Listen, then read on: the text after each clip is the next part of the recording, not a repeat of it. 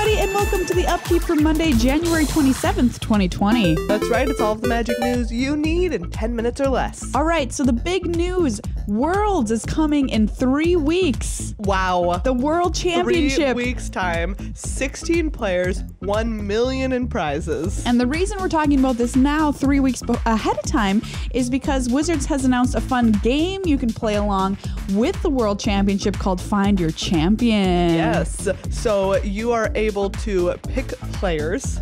Player. You are able to pick a player, and if they win or get, depending on where they place, you get different prizes. This is really cool because I've been waiting for a long time for Wizards to take an event that's happening and have it integrate with one of their digital platforms like Arena, which is really cool. So you just go to this website, you enter your email that's associated with your Arena account, you pick who you think is going to win the tournament, and if you're right, you get a cool trophy pet, you get a special Arena back sleeves, and some special individual card rewards as well. Yeah, 6 rare cards if you win. Sick. I really want that trophy pet. I know, the trophy pet is the real bragging rights. Yeah, it really is. Because then you can just have it on the battlefield. You're like, guess what? I knew who was going to win Worlds. Okay. Guess who I picked? Who? I said guess. Oh, guess? Okay. Wow. You have a 1 in 16 chance. Javier. Yes. Yep. You just hope. Do you know what? And I honestly back to back, baby. Also hope that he just takes it all. Yeah, down I think that'd be pretty cool. And you know what? Quite frankly, I think it's a good choice as well. Yeah, he's been on a heck of a roll this year. Not only would it be a cool story, but he has a good chance. Yes. If your player gets second place, you will get 4 rare cards in the sleeves. 3rd through 8th, 2 rares in the sleeves. 9th through 16th, 1 rare in the sleeves. So no matter what, you're winning. You get a rare. You get some sleeves. And also, Draft has now been confirmed at Worlds, which is really cool. Magic Esports tweeted out, a little birdie told me the formats for Worlds, get hyped for Draft and Standard in Hawaii. Draft and Standard, all right. I'm so excited that Draft will be a part of Worlds. Classic sampling. Yeah, I know, and there was some worry that Draft wasn't going to be a part of the tournament, but no worries no longer. Yeah. It is. Next up, the Magic Rivals League participants have been confirmed. All right. So there were a couple of people who declined, like Savich notably, and then there were a couple of spots that were discretionary. Yes. So we didn't know how those were going to be filled, but now we have our full roster. Yeah, this looks like a real banger of a Rivals League, I've got to say. It really does. It's got Stan Sifka in it. Kai Bude.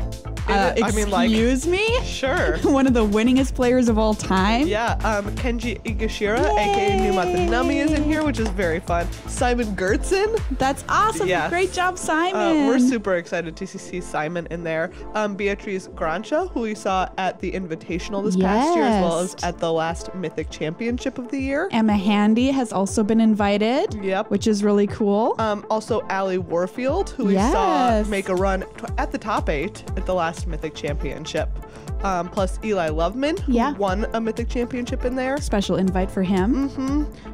So yeah, it's pretty cool. And then LSV, another player who some people discuss as being maybe one of the best of all time.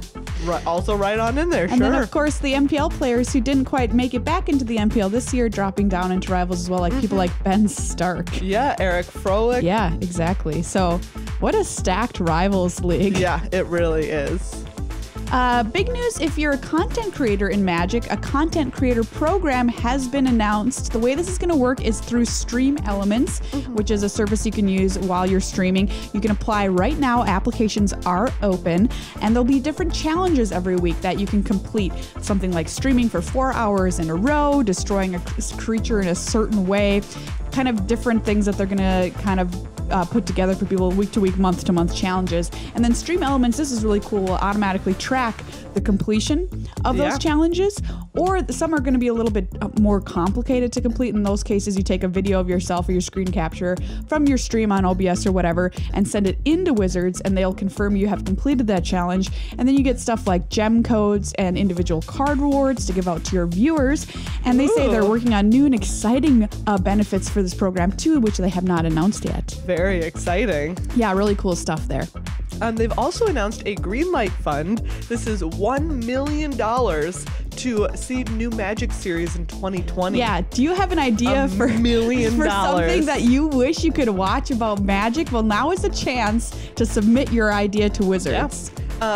You submit through the creator program. Yep. And they say that they're ready to fund small ideas to huge ideas up to $250,000 individually. Wow. This is wild. Yeah.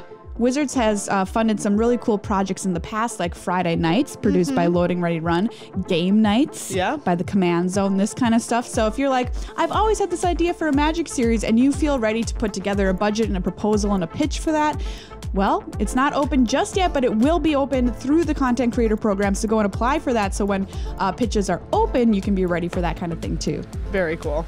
GP New Jersey had a winner. Yay! It happened this past weekend. Isaac Crute won. Congratulations to Isaac playing Theros Beyond Death Limited. And he's been on a hot streak recently. Yes. He won a Mythic qualifier to go to MC7 in December. Yep. And then he recently won another one. Yeah. This just blows my mind. To go to the first Mythic Invitational of the year. Yeah. Which is just wild. He had some really sweet decks at this tournament. Thank you, Isaac, by the way, for taking pictures of all of your decks so we can all know what's actually good in Theros Beyond Death Limited.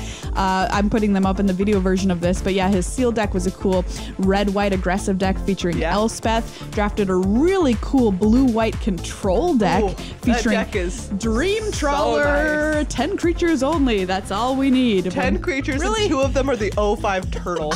All you really need is 1 creature, and that's Dream Trawler. Yes, I was gonna say, I thought you meant the 05 turtle. You only need 1 creature. 05 turtle. An 05 turtle. Blocks all day. Yeah, so congratulations to him. Nearly 1,500 competitors on day 1. Yeah. Which is a really solid number. So really cool to see that there at that GP. Nice.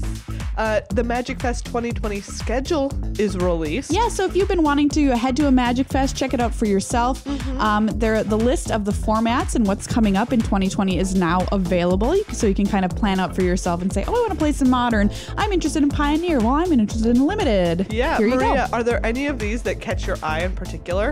Minneapolis. Yes, that's right. July 10th is Minneapolis Limited. That's heading into the Mythic Championship that's going to be here. Yeah. Which is pretty cool. And also, I noticed June 5th, there's a Team Limited in Seattle, which is pretty sweet also. What? Yeah. Oh, I want to do that. So this is through August 7th. The events after that have not been released their formats yet. Yep. But up until that point, we now know what they're going to be. August 27th, there is Vegas. MagicFest Vegas is always a good time, everybody. Sure is. Put it on the calendar now if you're thinking about it. And finally, an update on some Players Tour information here for points and payouts. So there's been a lot of talk about this because of the fact that there's about regional disparities in these tournaments, and some are going to be larger than others, and how is Wizards working to kind of work things out to make it more fair for people who live at different parts of the world where it's not as easy to get to tournaments a lot as it is in North America here. So what's going to happen, they made the decision that they're only going to award points through round number 15, which is significant because North American Players Tours will probably have 16 rounds. Yes. So they expect the APAC regions to probably only have 15, and so that's the way they've figured it out. So after round 15, no points awarded for those rounds. Yep. The top 8 points are all equal everywhere, though. Yeah. They're like, if you get first, it should be the same everywhere. It's a huge accomplishment. So we're giving the same amount of points for the top 8. The prize payouts in North America and Europe are the same. In APAC, they are also slightly less after first place. Yep. So it's $35,000 for first place. Is the same. Yep. After that, slightly less. Yeah. So Wizards is going to keep an eye on this and see what happens with people potentially traveling around to different regional Players Tours and see if that becomes a problem or something like that. And they will adapt it if necessary. So keep this stuff in mind because the first Players Tour regionals are coming up now really quick here. North America happening in Phoenix in 2 weeks. Wow. That's going to be Draft and Pioneer coming at you. This is super exciting. It's basically like a mini Pro Tour. It really is. Before the big Pro Tour, the finals in Houston coming up later this year. Yep. Well, there you go. That's all the Magic news, and it was quite a lot of it. Yeah. Here this week. If you want to check out our full-length podcast, you can find it anywhere fine podcasts are found. It's called Good Luck High Five. And head to our Patreon if you find the show valuable. Patreon.com/GLHF Magic.